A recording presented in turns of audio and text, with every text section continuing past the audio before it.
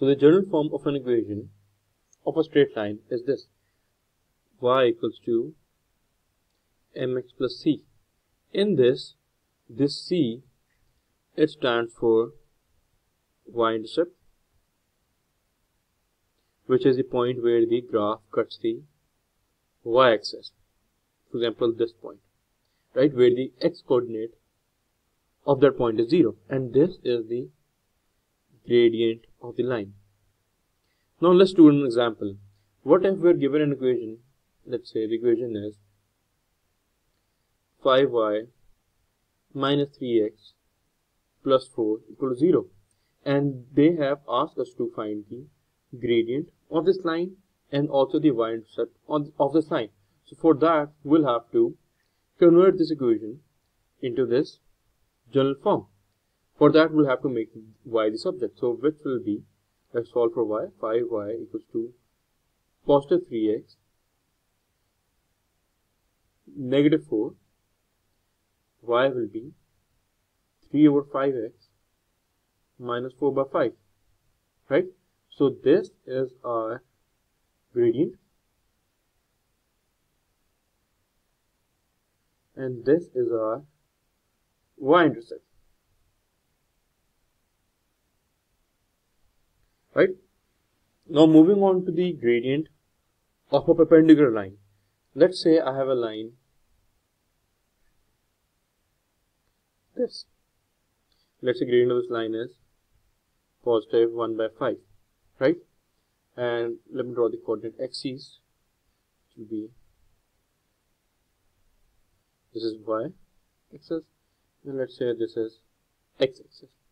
So the gradient of this line is positive 1 by 5. Now the line which is perpendicular to this line, this one, for example this one, let's say this line is exactly perpendicular to this line, the orange colored line.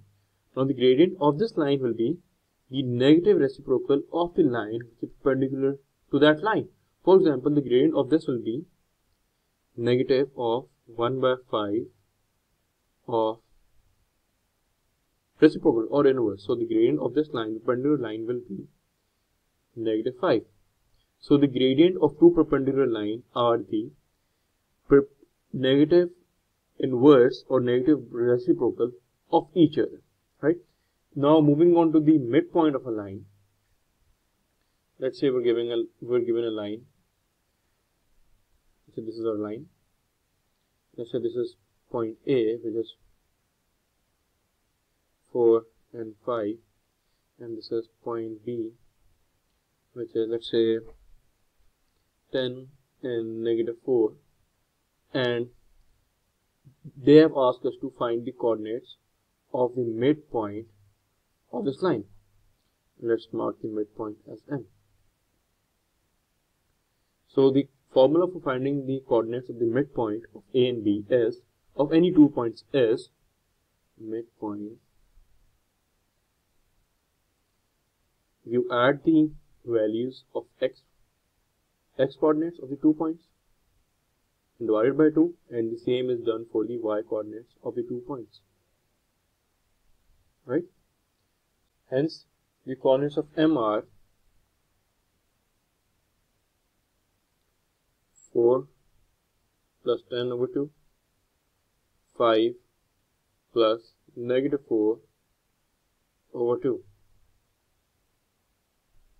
M will be 14 over 2, 7, and 5 minus 4 is 1, 1 over 2, 0.5.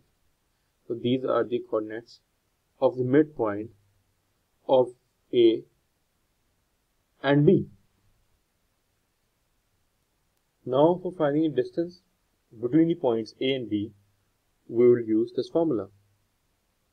This formula is used to find the distance between any 2 points, obviously on a line, because distance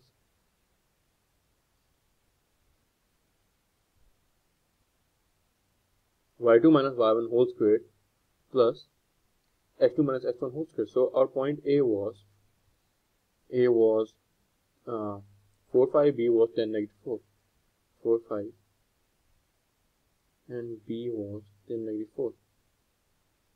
So let's label this as x2, y2, and this as x1, y1. We would have named these x2, y2 and then named these x1, y1. Then AB is y2 minus y1. y2 is negative 4, negative 5, negative 4, negative 5 whole squared plus x2 minus x1, 10 minus 4 whole squared. So this gives us, this is 9, negative 9 squared is positive 81, and this is positive 6 squared is 36, and our answer will be 10.8167. 10.8167. So this is the distance between the points A and B. So how did you actually come around this formula? What is the basis of the formula? So plotting A and B will help you understand how did we actually come about this formula. So let's plot A. Let's draw the coordinate axes. This is y, this is x, and A was positive 4, positive 5. This is 4, this is 5. This is a point A, and B was 10 minus 4. 10 minus 4, negative 4. Yes. Right? This is your point B. So if we see that,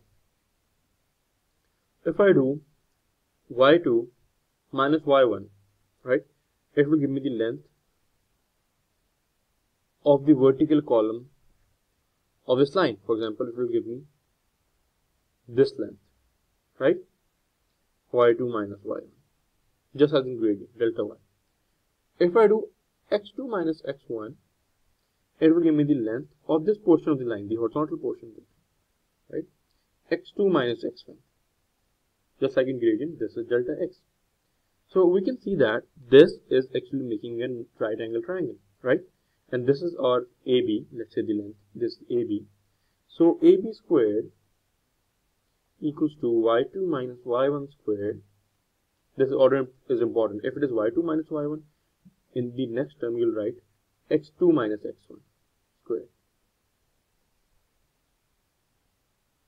If you would have written y1 minus y2 square, here you will write x1 minus x2 square, right? So AB will be given by the under root of this expression, right? So that's how this formula was derived.